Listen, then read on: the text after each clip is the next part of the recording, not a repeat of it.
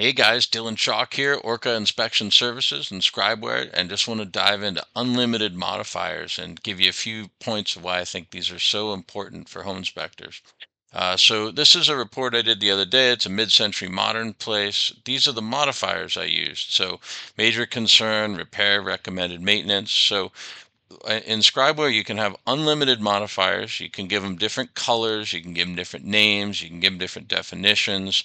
And we will only print in the report the ones that you have used in that report. So you could have some for homeowners association items or incomplete items and things that aren't even in this particular job.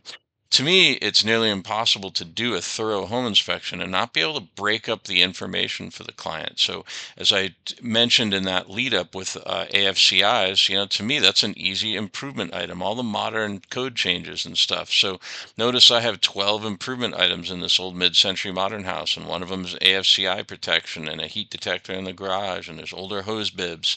We'll jump into one here, older stairs noted, the guardrail's incomplete. There's inadequate head height. So I've got a nice clear little list of the things that wouldn't meet today's code, but I list it as an improvement or an upgrade because that's how they built it. So it allows for super clear communication. Uh, I wanted to dive into a new construction inspection because one of my favorite modifiers on a new build is incomplete items. And there's actually a huge difference if you're doing a new build between a repair item and an incomplete item.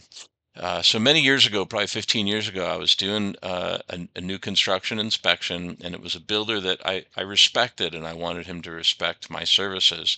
And I did the inspection. I had 30 repair items or whatever, and I came back 2 weeks later, and he looked at me and he said, "Those weren't repair items. I wasn't done with them yet."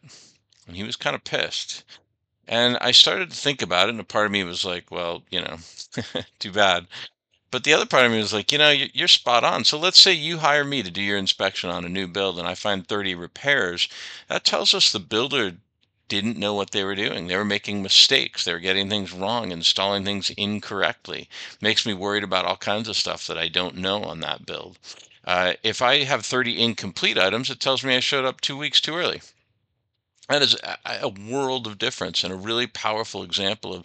And ScribeWare is not a report writing app. It's a communications tool that lets you communicate clearly and efficiently with your clients.